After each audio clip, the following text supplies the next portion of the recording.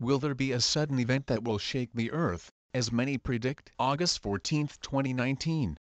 Investigative journalist Benjamin Fulford, who produces works based on alleged information from a wide range of sources, including Yakuza, MI6, Freemasons, CIA, KGB, Mossad, Triads, Chinese government, military intelligence, Japanese, etc., published the following article. Attention, content of the subject without proof of the truth of the claims presented in it, which may contradict the currently accepted science and the general belief spread in humanity. We also remember that the acronym FO does not necessarily mean lean ship but simply an identified flying object whatever its origin, human or extraterrestrial. Will there be a sudden event that will shake the earth, as many predict? For thousands of years, monotheism predicted some kind of event that will shake the earth. Some call it the end of time, others the rapture, and some the return or arrival of the Messiah. Nowadays there are versions of the New Age talking about things like galaxy motherships coming to introduce us to a new universe. Notice to readers,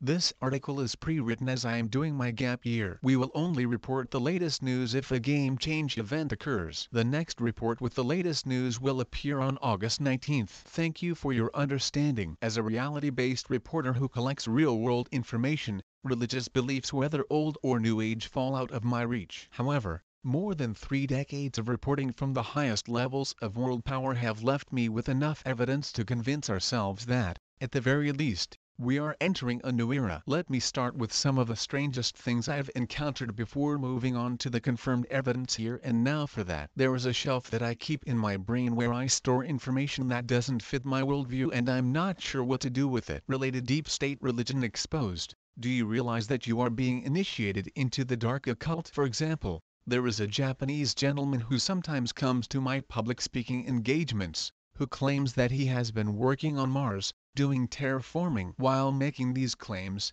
he seems to be a very sensible Japanese government official. He says that recently all access to Mars has been cut off. Terraforming, that is, modeling a planet to look like Earth, modifying its atmosphere, temperature, topography, or ecology to maintain a living habitable environment as we know it.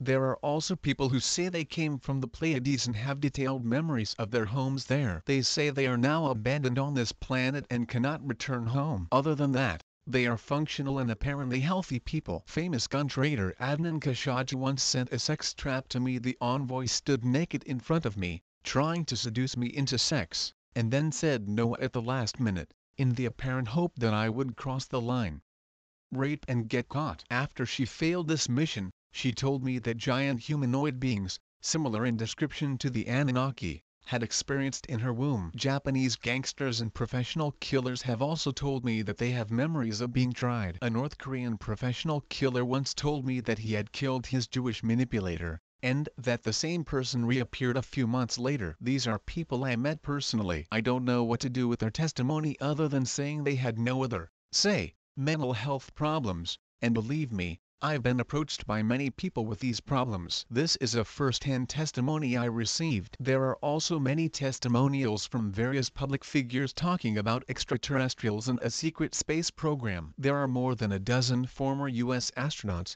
for example, who have claimed to have seen aliens and that our planet is under their observation. The most notable public figure for alien disclosure is probably Paul Hellyer, Canada's former defense minister, who says the aliens have been visiting our planet for thousands of years. This is exactly what I was told when I visited the Freemasons P2 Freemasons at the Vatican. They told me that they had been in contact with these aliens for millennia and knew them as angels, devils, goblins, jinns, etc. P2 told me the aliens would fire Pope Benedict XVI and they showed it, forcing him to resign. They have thus proved that they are truly powerful. Vincenzo Mazzara, a knight of the Teutonic Knights and top agent P2, showed me pictures of entities they reported as being depicted on the walls of Milan Cathedral. Here is a blurry photo of some of the depictions. Will there be a sudden event that will shake the earth, as many predict? One entitled "What's most interesting from my point of view is that I met these entities in person. I wouldn't mention it if I hadn't taken pictures of them." The photos can be seen below. Will there be a sudden event that will shake the earth,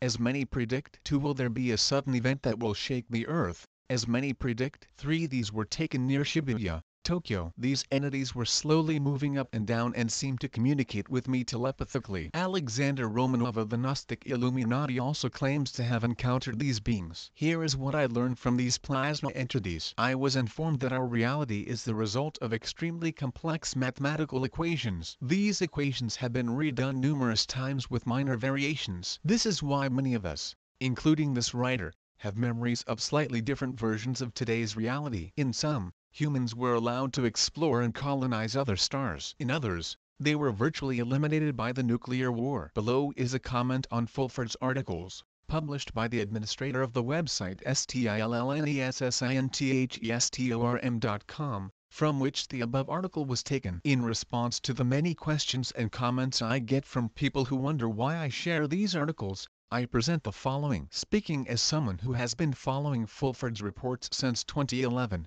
reading them should probably be done with a little standing back. This means that he seems to share information directly from alleged sources within the Pentagon, the CIA, the White Dragon Society, and so on. Often the data presented are contradictory on the surface. Fulford's predictions and statements are sometimes highly accurate, while in other cases completely unfounded. Instead of looking at Fulford as someone who has accessed some greater truth, it would probably be more productive to consider his data as a possible perspective on what is happening on Earth at this time. This, of course, extends to all sources of information. Fulford, like all of us, is only human and can make mistakes. But that does not diminish the work he has done to spread awareness and move things forward for a better future for humanity. Discernment is the process of understanding what something is, which, in Fulford's case, means entertaining your reports without blindly believing them, and then doing the follow-up/fact-finding research to determine what actually happened. Thus,